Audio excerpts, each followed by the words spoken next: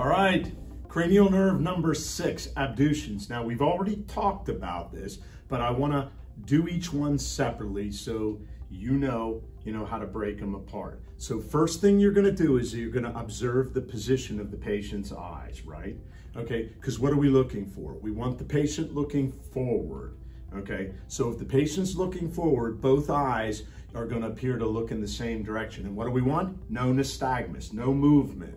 Okay, if there is impairment, then what you're going to get is one eye, okay, may look inward, due to the unopposed action, okay, of what?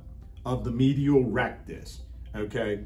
And the patient, okay, will probably, at this point, with an abducens problem, they'll probably report double vision. Just okay? like with 4 and 3.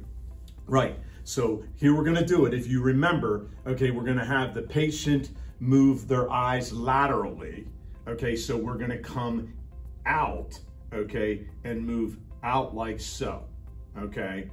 Now, we can come back, okay, and, out.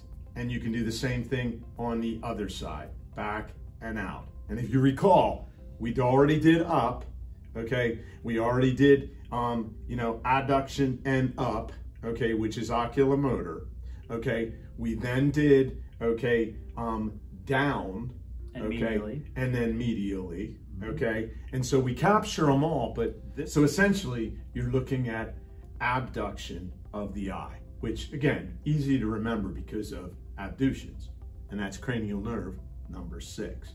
Okay, put all your cranials together for the eye movement, right? Cranial 3, 4, cranial 4, and 6. and 6. Those are the motor pieces. Those are the motor pieces, and the sensory Is 2, optic. is optic, which is 2.